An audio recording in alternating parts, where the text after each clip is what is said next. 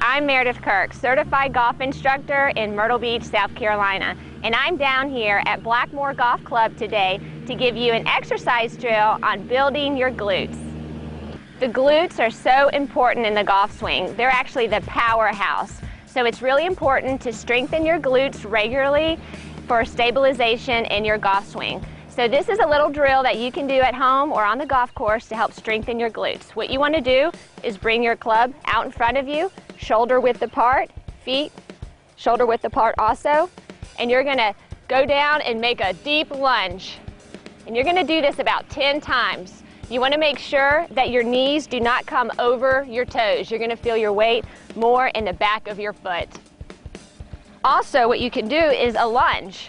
You can again stick the club out and you can lunge forward on one leg and back up, and you can rotate your legs and do this 10 times.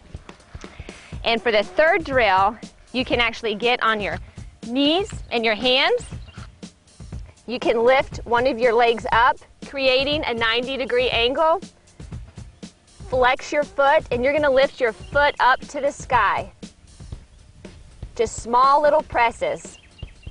And you can do about 10 on each leg, and you're really going to feel the stretching and pulling in your glutes.